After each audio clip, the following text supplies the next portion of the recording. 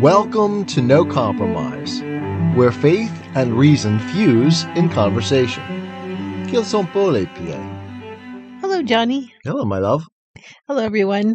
So another week, another C.S. Lewis essay, huh? Yep, here we go. So not too much news going on here. We're still trying to assemble that ebook. Right, and that's probably because I'm dragging my feet. Yes. And another thing that happened was that we had to take down all our C.S. Lewis content from YouTube, huh? Yes, we've had a strike apparently from HarperCollins objecting to our content on Christianity. If HarperCollins uses a Gmail account. Yes. Because it's somebody with a Gmail account. Yeah, it seems a little doubtful, but Yeah. Anyway, we took it down to be safe. Yeah. So this week we're going to discuss the funeral of the great myth. Right. And it's a bit frustrating because you can't go to YouTube to listen to it now. Right. It is still up on our podcast, but we're wondering whether or not we shouldn't attach some sort of warning label to it. Disclaimer, yes. Yeah. Okay, so far we talked about the seeing eye. Right. First one. We talked about the poison of subjectivism. That was last week. Last week, yep. This is the third essay, and it's called The Funeral of the Great Myth. Right. As you said, you can listen to it on the podcast. We put a link in the description. Okay, so let's talk about the background of this essay. Okay. The author is? C.S. Lewis. Right. And it was about 1945-ish? Somewhere in that time period, I think, yes. So this one is less definite. I haven't been able to actually find the exact date. And world happenings? Well, it's the end of World War II, and so the middle of the 20th century. Communism is certainly rife in the world, having just taken over the Soviet Union, and Lewis actually references that in this essay. We probably won't talk about it, but he does reference it. And how about in Lewis's own personal circle? What was going on? Right. So Lewis, being a professor in Oxford, is ensconced in the academic world and has a certain view of things that's based on that rather limited viewpoint, because academia really is its own world. It tends to be way ahead of the rest of the world, kind of predictive in a way of where things are going. Right. The old statement, as go the universities, so goes the culture, is a truism. Right. And Lewis actually, I think, gets it wrong in this essay. I was going to say, he talks about the funeral, and you say it's not a funeral. Right. In fact, what it may have been was maybe for a brief time in the middle of the 20th century, this great myth that he talks about had a head cold and it looked like it was going to die. Right. But in fact, it recovered full strength and is now roaring like a lion. Exactly. So, okay, let's begin our discussion. Can you give us a brief description of the essay? Right. So it's called The Funeral of a Great Myth. Wow. And Lewis makes the point early on that this is the great myth of the 19th century and early 20th century. Of course, writing in the middle of the 20th century, he had a pretty good backwards look on what it was. Yeah. But to pronounce its death at the time of Lewis's writing of this essay was definitely premature. Okay, so he calls the myth of evolution. Right. This is the great myth that Lewis is talking about. Right. And what he means by that is not the scientific doctrine of evolution, which we trace back to the 1859 Origin of Species by Charles Darwin. The biological evolution. Right, so biological evolution. Now he's talking about popular. Right, Lewis is talking about evolution as it is popularly conceived. And this idea was actually well in advance of the scientific theory. And we talked about that before. Right. And this is, from my perspective, Hegel. Right, exactly. And Lewis never actually says that in this essay. Yeah. But our Christian Atheist this Monday was called The Funeral of a Great Myth, or Evolution and Hegelian Optimism. Right. And we cover what Hegelian optimism is quite extensively in the Hegel series. Yeah. So John, why do you think he calls it a myth rather than just saying it's Hegelianism? Lewis, for some reason, didn't connect a lot of these ideas to Hegel in the way that I do. Yeah. And that's probably because he was not intimately familiar. Not like you. Not like I was. You did your dissertation on Hegel. Right. And so my graduate work actually familiarized me with Hegel at a level that very few people get to understand. You often said before that Hegel is not studied. Right. And not understood by those who study him for the most part. Right. Okay, so basically, Lewis points to Hegel without mentioning Hegel. Right. So what is the myth exactly? What is that he's talking about? The myth of evolution, as Lewis explains it to us, is the idea that everything is getting better. Mm-hmm. And this is a myth because it's not what the actual science says. Right. Things don't, without some sort of rational intervention, get better by themselves. Things tend to, according to the second law of thermodynamics, which I think you mentioned before, wear down. Things tend to wear down, not to improve. Right. And so order and structure, when we see them in the universe, seem to be the result of some sort of pre-existing order and structure that is instantiating reality. And the idea that things are all by themselves getting better, getting more complex, getting more rational, is, in terms of the science, kind of ridiculous. Poppycock? Yes, poppycock. But it's not in the popular mind. No. And I think this is unarguable. Most people, when they consider evolution, they associate that word with progress. Mm-hmm. And there's no reason to associate it with progress, because as many things fall apart as get better. And in fact, there are far more instances of things falling apart than things getting better. Mm-hmm. So while there may have been instances of evolution, things getting more complex as they evolved, that is not what Lewis is talking about. That is a possibility for biological evolution, but it doesn't work in terms of things by themselves getting better. Things tend to fall apart. That is what science teaches us. Getting back to the essay, what does Lewis say the central idea of the myth is? The central idea of the myth is what its believers would call evolution, or development, or emergence. And then Lewis makes a qualification that I think is very important. I do not mean that the doctrine of evolution as held by practicing biologists is a myth. It may be shown by later biologists to be a less than satisfactory hypothesis than was hoped 50 years ago. But that does not amount to it being a myth. It is a genuine scientific hypothesis. But we must sharply distinguish between evolution as a biological theorem and popular evolutionism, or developmentalism, which is certainly a myth. So he's pronouncing the death of evolution, but he's not talking about biological evolution. He's talking about a process metaphysics. Right, and that's a good way to think of it. Could you real quick tell us what is process metaphysics? So a process metaphysics is the idea that everything is in flux. Yeah. Right? In many ways, and this is a point I've tried to make in other places in the Christian Atheist. Yeah, in the Hegel series. And elsewhere, too, that this idea of Hegel, process metaphysics, laid the groundwork for much real science. That is, there's something really valid going on here. So science picked up on this idea and discovered that it has some real validity.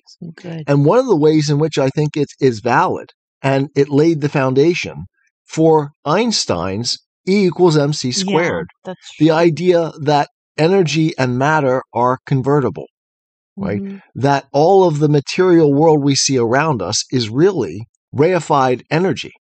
And that is a process metaphysics. Okay. Essentially, then, the idea of a metaphysics is that everything is flow, everything is process, and everything is then developmental.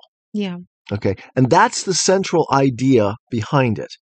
Okay. So this would probably be a good time to listen to the Hegel series, or maybe listen to our simpler version on No Compromise. Exactly. Where we try to make Hegel simpler. Right. There's no reason to go into Hegel in depth here. We've done that elsewhere. Yeah, exactly.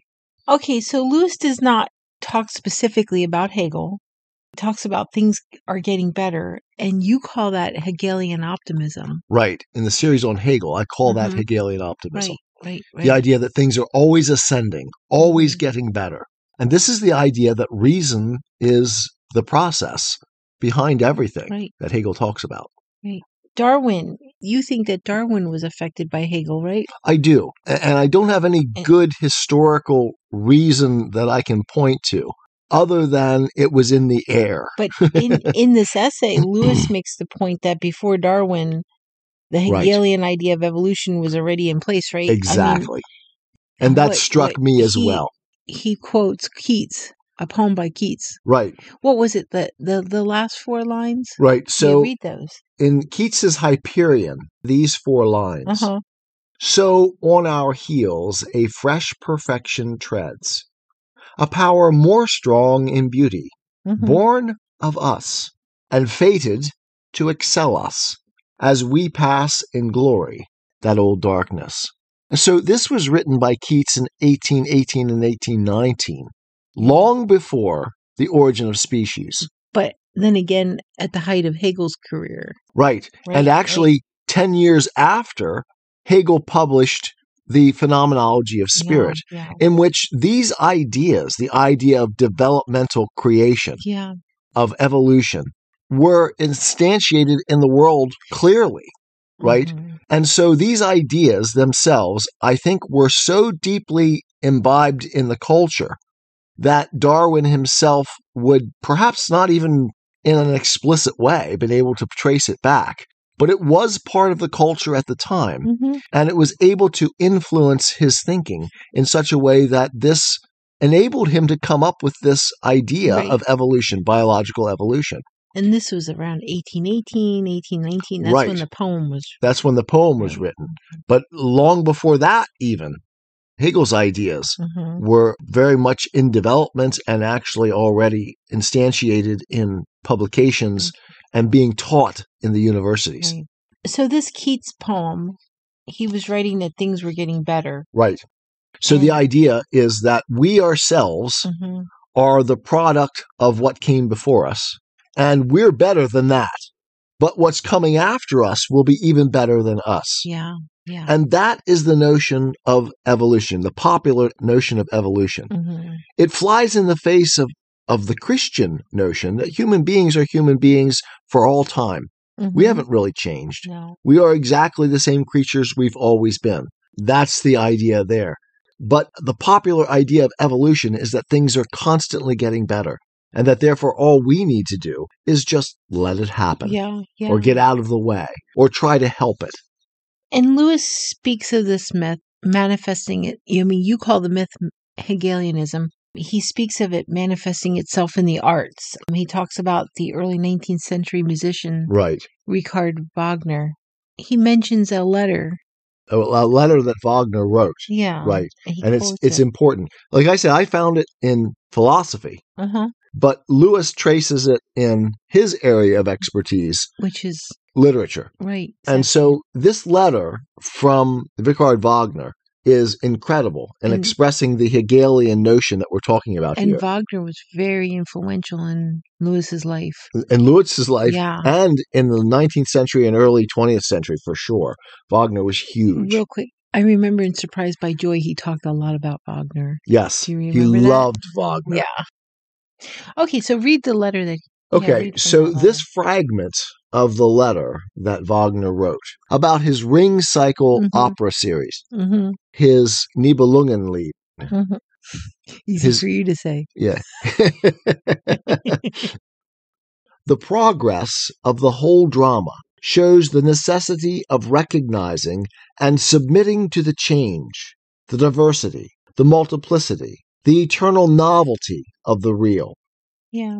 Wotan rises to the tragic height of willing his own downfall. Right. Oh, man, is that important. And continue with the letter. This is all we have to learn from the history of man, to will the necessary, and ourselves to bring it to pass. That sounds so familiar, like the language of today's woke culture. You know it. It does. Like today's culture. and also like the philosophy of right by Hegel. Okay. Because Hegel makes it clear, and we've talked about this extensively, so I'm not going to beat it to death, but we've talked about it in the philosophy of right, how Hegel makes the point that the law is something that we must simply submit to, right? Spirit is free in itself, but we human beings are simply cogs in the machine. Yeah. And it is our position to simply align ourselves with the necessity of reality and submit to it. That is, to will our own downfall, right? And this is what the leftist ideology has been pushing for the last 2 centuries. The long march through the institutions to tear down the West in order that something new and better something better is coming. will come as a result. So Lewis here shows it in culture with Wagner, but we're seeing it later in Marx, huh? Right. And this is Marx to the nth degree, for sure. Because Marx says, what was the favorite quote from Goethe's Faust that he loved? It was, all that exists deserves to perish.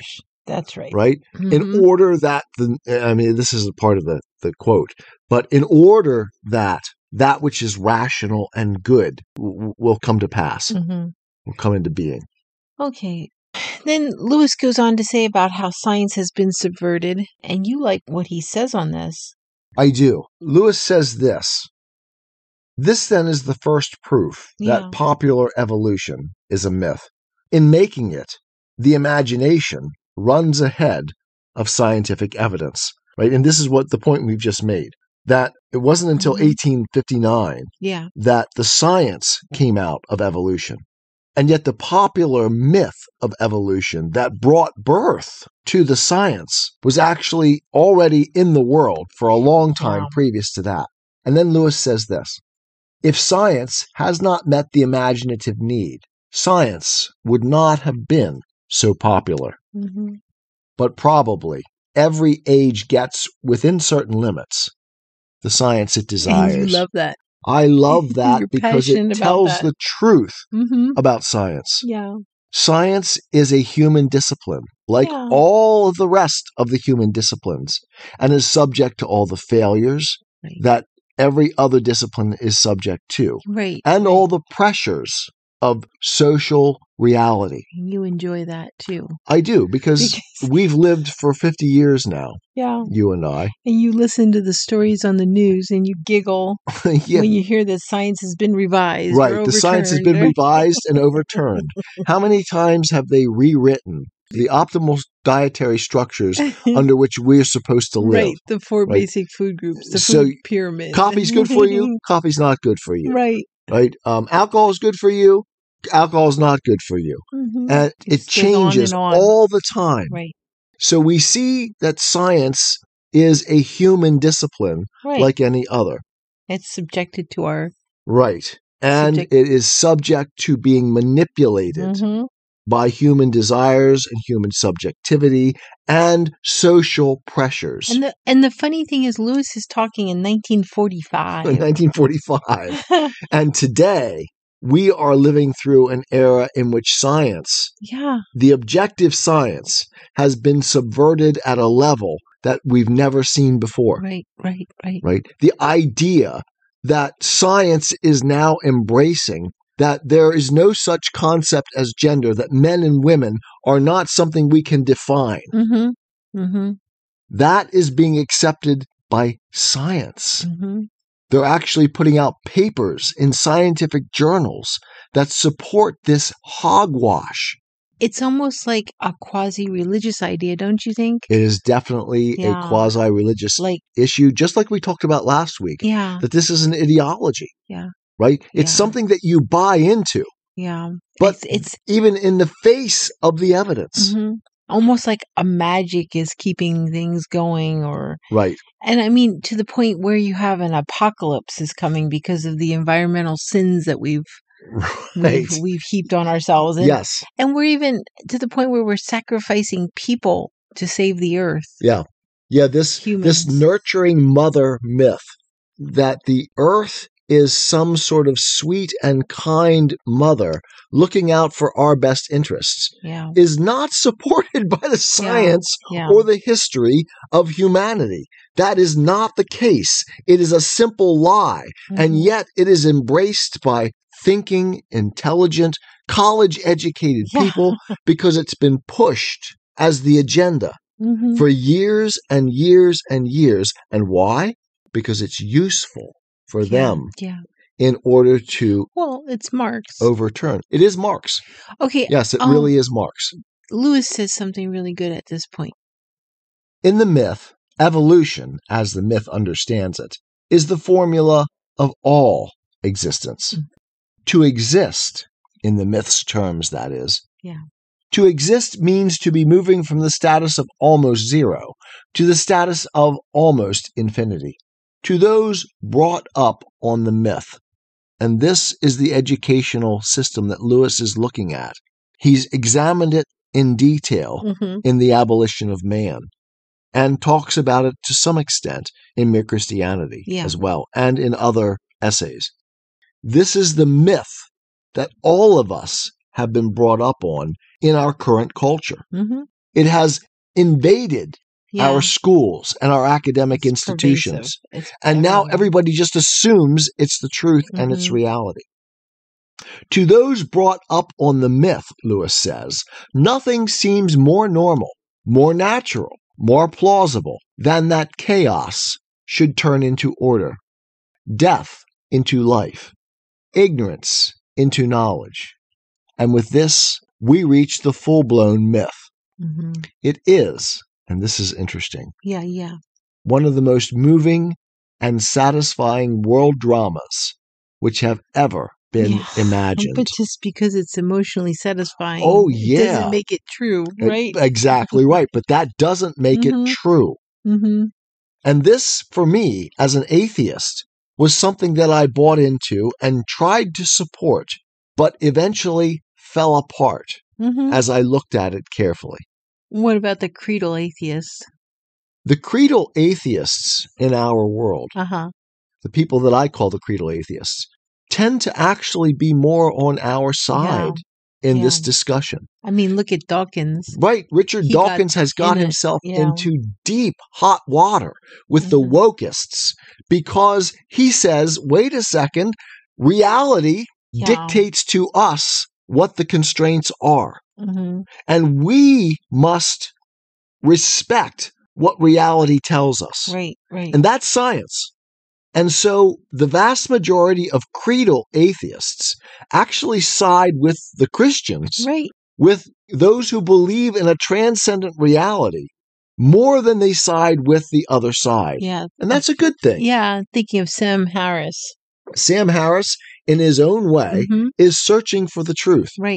And he has a lot more in common with the Western tradition and even the Western theistic tradition than he has with the woke Hegelian doctrines that are pervading our culture today.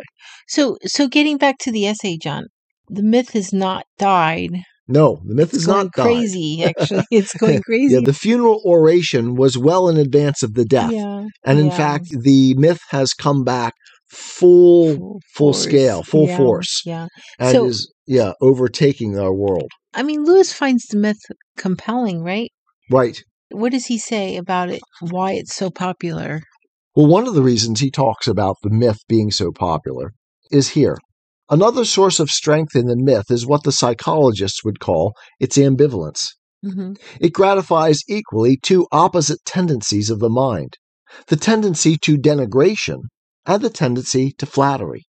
In the myth, everything is becoming everything else. In fact, everything is everything else at an earlier or later stage of development, which is just Hegel. That is Hegel's philosophy. It sounds so much like Hegel. The later stages always being the better. This means that if you are feeling like Mencken, you can, quote, debunk all the respectable things by pointing out that they are merely elaborations of the disreputable things. Love is merely an elaboration of lust. Virtue, merely an elaboration of instinct, and so forth. Mm-hmm. On the other hand, it also means that if you are feeling what the people call idealistic, you can regard all the nasty things in yourself or your party or your nation as being merely the undeveloped forms of all the nice things. Vice is only undeveloped virtue. Right. Egoism, only undeveloped altruism. A little more education will set everything right. And while we were taking our walk today, I was going to ask you to talk about that. I said to you that one of the markers here that this is Hegelianism is that we are told to believe, that is, this doctrine believes two fundamentally contradictory things at the same time. The woke will tell us that our subjective reality is the most real thing going, that we can create the world around us, what Kant would have called empirical idealism, that we make our world. Yeah. So this empowers the subject almost to the point of being God. And yet, at the same time, it holds to the doctrine of determinism, which tells us that no person can be held responsible for any of their actions or deeds because they are simply products of the culture that produced them. So now you have two contradictory notions being held at the same time, and both of them given the same dignity of truth. Right. In wokeism and in what preceded wokeism, Marxism and critical theory. Right. This is all Hegel. And even if Lewis doesn't draw the point, I do. And this is why I have drummed over and over in the Christian Atheist for the last 3 years that we need to understand this Hegelian doctrine and how it has pervaded our thinking, our actions, and the culture in such a manner that even the church itself has been undermined by the thinking of Hegelian optimism. Right. And all of Hegelian thinking, the dialectic itself, that we can maintain two fundamentally logically opposed points at the same time is endemic to Hegelian thinking. Okay, so Lewis has come to the same conclusion as you. Yes. Except he doesn't call it Hegelianism, he calls it a myth. Right. Which is probably a lot simpler than you. Right. Hegel, as always, actually.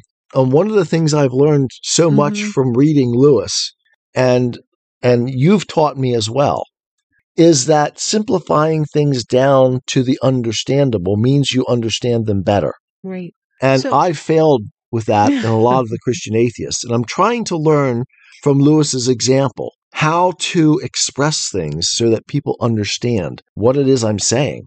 Say it more plain. Yes. What was it? Say it more plain, light, and easy, or something like that. Simple. Okay, so what do you think of the word he uses, the myth? You call it Hegelianism, but he calls it the myth. What do you think of that word, the myth? Well, myth is a good word for what's going on for the Hegelian thing, because it is incredibly appealing. Yeah.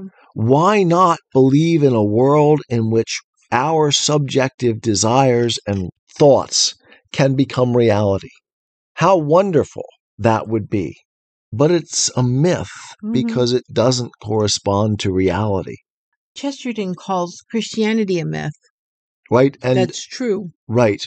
And Lewis himself said that Christianity is probably best thought of as a myth that became reality. Right. That the God-man, Jesus Christ, became a human being and then died and rose again from the grave. Yeah. These were myths that were present in paganism for years, for a long time, before the reality came to be. Right. And we might think of that as a prefiguring of reality itself. Okay, so let's move on to the end of the essay. Lewis basically says, I'm going to enjoy all of these myths, even if they're not true. Right. So we can actually end by reading that section, the very end of the essay. This myth, Lewis says, gives us almost everything the imagination craves: irony, heroism, vastness, unity in multiplicity, and a tragic close. It appeals to every part of me except my reason. That is why those of us who feel that the myth is already dead for us must not make the mistake of trying to debunk it in the wrong way. We must not fancy that we are securing the modern world from something grim and dry, something that starves the soul. The contrary is the truth. And when I have arguments, when I have discussions with atheists, I see this all the time. They hold on to this with every fiber of their being. I understand that so well because I did it as an atheist. For 25 years. That's right. I held on to these explanations that ultimately, rationally, fell apart. Right. But it's hard to get you to see that point. And Lewis actually makes the point earlier in the essay that trying to get these people who are rational, intelligent people to see this is incredibly difficult. It is. And that they can't reveals how deep the disease has become. Right. And of course, the disease is just Hegelianism. It is just the Hegelian dialectic that allows us to believe two contradictory things at the same time, hiding one side from ourselves while we're believing the other. Right. And then switching over and believing the one and hiding the other from ourselves, which is what I say creedal atheism is constantly doing. Right. This notion of agnostic atheism is precisely that. Playing fast and loose with logic, holding on to one side while you deny the other, and then holding on to the opposite side while you deny the side that denies the side that you just accepted. It is a constant playing back and forth. Something what I call an endemic to Hegelian thinking, a self-deceptive structure. Yeah. And you were thinking that way when you were an atheist? I was thinking that way as an atheist. And I get myself in trouble with the atheists all the time as they tell me, that's not what we think. But the fundamental point that I'm trying to make is that you're deceiving yourself in what you think you think. And you because I was there. You were there, right. And then you turned and became a little boy. I did become a little child boy. again. Right. And in many ways, this is a paradox. And of course, I love paradox. Because in coming back to Christianity, I did return to childhood in the sense that I can now look at the world as this beautiful marvel, this magical thing that I don't understand. Right. And that I can seek to understand. That's the adventure of Christianity, to seek to understand. It's the adventure of science. It's the adventure of life. To try to, as Einstein said, grasp the thoughts of God. That is magical. And it is, in a sense, a remystification of the world. Again, Chesterton. Right. But the opposite side of that is the desire to explain everything, to feel as though everything can be grasped and understood and explained by human reason. Right. And that is the position that I left as an atheist. Right. That I left behind. So picking up where we left off in the Lewis quote at the end of the essay, that is why those of us who feel that the myth is already dead for us must not make the mistake of trying to debunk it in the wrong way. We must not fancy that we are securing the modern world from something grim and dry, something that starves the soul. The contrary is the truth. It is our painful duty to wake the world from an enchantment. The real universe is probably, in many respects, less poetical, certainly less tidy and unified than they had supposed. And that is the case, Mm-hmm. right? And this is why it is so paradoxical. Because Christianity reduces and heightens Mm-hmm. the mystery. Mm-hmm. It makes us less important than the myth does, but also of eternal value to our Creator. The myth allows us to go from the status of merely nothing to God Himself. Right. Whereas the reality says you are merely the creations of God, Mm-hmm. and you have a specific purpose to serve. And your delight, your reality, will be in serving that purpose. Right. So you are not God in reality, but you are God in the myth. Mm-hmm. And so, in a way, Christianity reduces our status. And that's the humility that God demands of us, Mm-hmm. to recognize that we are not God, that we will never be God, and that our greatest delight will be in serving the higher value, Right. not being the higher value. Right. But, Lewis says, it was all, that is the myth, on a certain level, nonsense. But a man would be a dull dog if he could not feel the thrill and charm of it. For my own part, though I believe it no longer, I shall always enjoy it, as I enjoy other myths. I shall keep my caveman where I keep Balder and Helen and the Argonauts, and there often revisit him.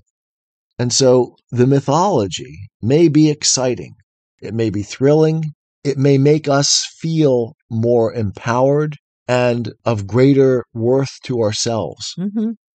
But all of those feelings don't make it true. No. Okay, so I guess that should be it for this week, huh? Right. We'll That call should it a day. Yeah. Don't forget, everyone, to check out the links in the description for the different things that we've talked about. Right. And links to the essay we read without commentary, links to the Christian Atheist episode earlier this week. Mm-hmm.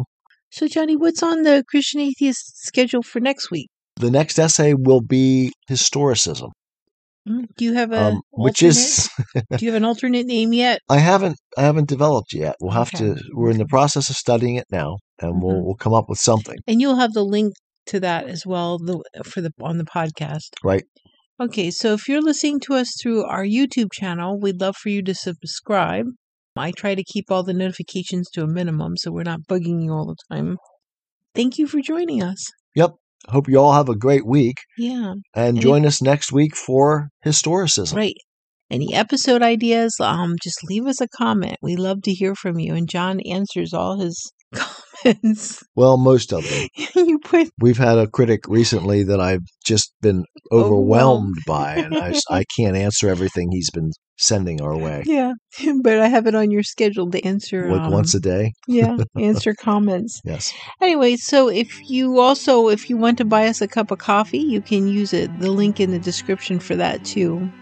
And we'll see you all next week, and thank you for listening to us. I am a Christian, with the searching and skeptical mind of an atheist. I don't want to believe anything that isn't true. I know both sides of the looking glass, and I know them with open eyes. I choose Christ's side. I invite you to join me from wherever you stand before the looking glass. That's this week's episode. Thanks for listening. And remember, you can have your religious cake and eat it too. You can have reason, respect for science, a 21st century worldview, and be a Christian.